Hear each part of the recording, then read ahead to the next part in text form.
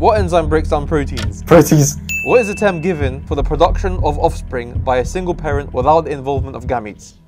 What? What is the name of the process in which cells divide to form gametes? Don't know. What term describes the movement of water across a semi-permeable membrane? That is osmosis. What type of cell produces antibodies? White blood cell. What is the term for organisms that can live in extreme environments? It's called superbacteria. What is the process by which plants release oxygen?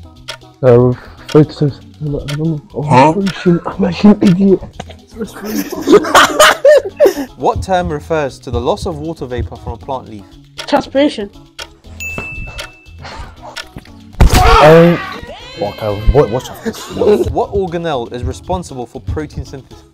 Starch. Don't smack me, bro. Chill, bro.